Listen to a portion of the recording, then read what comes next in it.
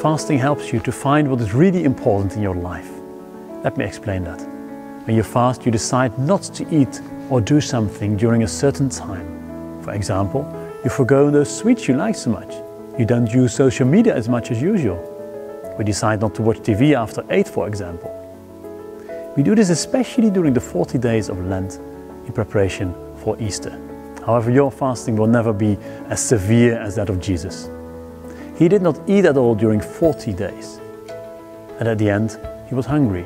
And then came the tempter, the devil, and challenged Jesus to change stones into bread.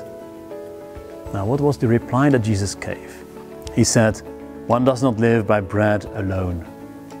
Some things in life are more important than eating, social media or whatever.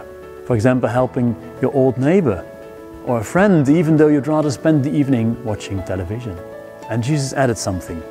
He said, "One does not live by bread alone, but by every word that comes from the mouth of God." We do our fasting for God, with Jesus, in order to discover what is really important in our lives. Now that is the key to our fasting during Lent.